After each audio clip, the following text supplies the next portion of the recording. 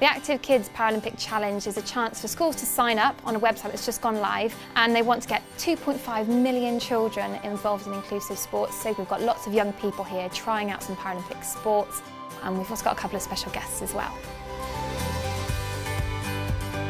It was cracking fun, you know. I think I hadn't tried some of these sports before, you know, seated volleyball, that was a new one for me, and I think it was a new one for most of the kids here too, but the Sainsbury's Active Kids Paralympic Challenge is so important just because, you know, it's an inclusive sport that every single one of them can get involved in, and, you know, all they got to do is go online and their school will get free equipment, and that means that they've got the ability to go out there and try out sports that they probably hadn't tried before.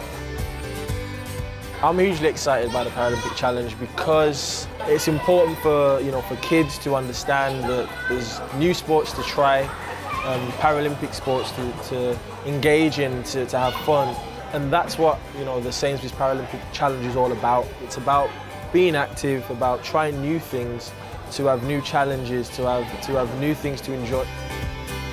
It's kind of hard, but it's really cool. It's very fun. I would want them to come back again and do it because it would show you more activities that they do so that you would know more about it. I think the most important thing for schools is realising that it's a free opportunity to access resources, equipment that's only going to benefit the children in their school, especially building up to such an exciting year with the Paralympics coming up. It's a chance for young people to do things that they've never done before.